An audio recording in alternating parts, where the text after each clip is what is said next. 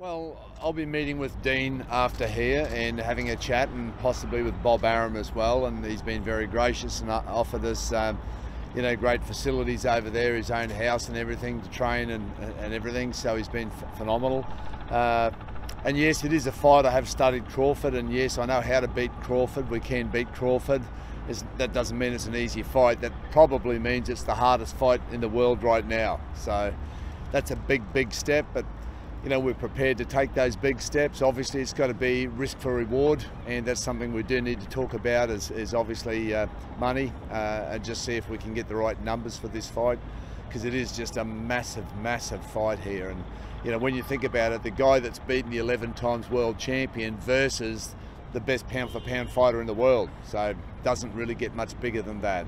So that's what's on the table. How soon could that next fight happen? Obviously there's a lot more on the plate for Jeff now. Yeah, there is. We're talking late April in Vegas, around the 21st of April. So Jeff's got an event he wants to be back here for on the 28th. His sister's getting married, so he wants to be back here on the 28th. But the 21st is a date that we could possibly work at in April. That would give us time to give him a break over Christmas, enjoy the birth of their baby, and then avoid the really hot training in January, which is what I'd rather do, and probably really start to move heavily. We'll start training late January, and February start to do the heavier work, and obviously the really heavy work in March when it's just that little bit cooler, and head over there in early April. So, but massive fight.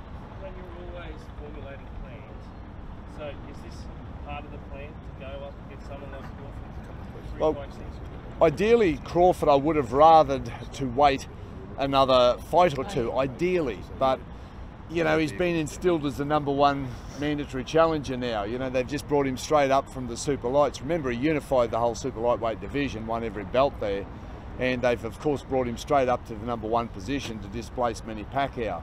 So unless Manny Pacquiao says, "Oh no, I will do it," I'm sure maybe if he did that, Crawford could be offered step-aside money to step aside and let the Manny Pacquiao-Jeff Horn fight go ahead. That would be the ideal world for me, is to fight Manny Pacquiao again, and we'd be happy to bring him back here and fight him again at Suncorp Stadium. We'd love to do that as the very next fight, but unless Manny shoves his hand up in the next couple of weeks, then we're on a collision course with a mandatory challenger who happens to be Terence Crawford. So we are due for a mandatory, so we can't avoid that, and if that's the way it is, then that's the way it is. Can we beat Terence Crawford? Yes. Absolutely, we can beat him. It's going to require a really good preparation, and we can't afford to miss a beat.